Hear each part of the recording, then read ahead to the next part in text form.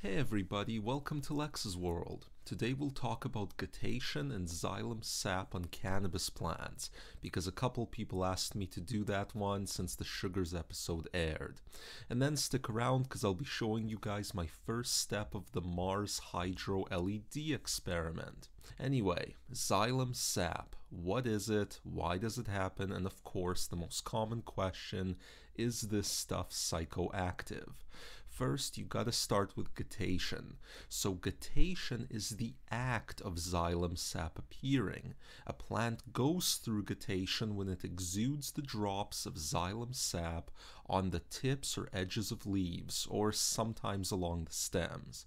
It happens in other plants, so it happens in cannabis. So yeah, it's just sap. It often looks sort of yellowish like ripe trichomes, but it can also appear clear. Because of the way it looks and the similarities to trichomes, everybody wonders if it's psychoactive when they see it.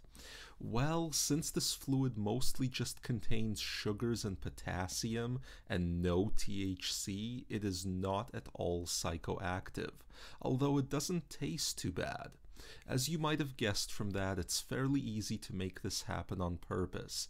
The phenomenon of cannabis plants going through guttation happens more often in grows where you add lots of sugars as an additive. Folks who've watched my sugars episode and applied it know exactly what I'm talking about. But yeah, it looks super cool though. Makes for an absolutely breathtaking close-up picture. I wish it was psychoactive. And that's my 2 cents on it. I'll link to a more in-depth description of guttation below for those who like the biology-grade explanations of stuff like this. Okay guys, and as promised, I wanted to give you all an overview of a sorta grow journal I'm going to be doing right away. The idea here is going to be to grow under this 6-band LED light. This is a Mars Hydro light, and it's a light with no chip on board technology, but it's got enough bands that they advertise it as full spectrum.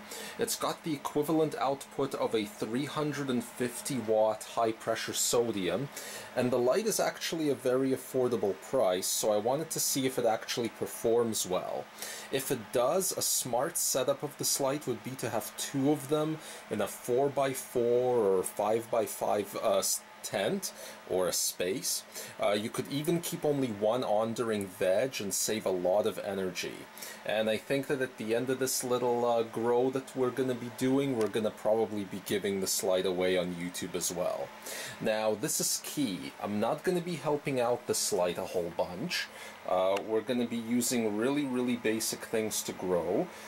Garden soil with maybe a bit of chicken manure, a very basic 1-part veg solution, a very basic 1-part bloom solution, nothing else, or at least we'll try not to use anything else.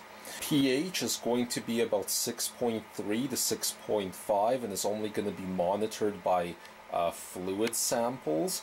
We're not even going to break out the TDS or pH meters for this one. Keep it really low tech. The idea here is to keep things real simple and to let the light do the bulk of the work. And that way we can see how it performs. I'll link to this light in the description of this video, of course, so you guys can get a closer look. And in fact, most of the parts that you see in this grow tent can be purchased or have their specs viewed at my horticulture shop, which I'll also link to in the description. This whole setup, tent included, can probably be done for less than 800 bucks. So we'll check in about once a month on this and see how it's doing. So it's going to be kind of like a grow journal, but not crazy repetitive and every couple days. And on that note, subscribe, hit that like button, and we'll see you next time on Lex's World. Catch you later.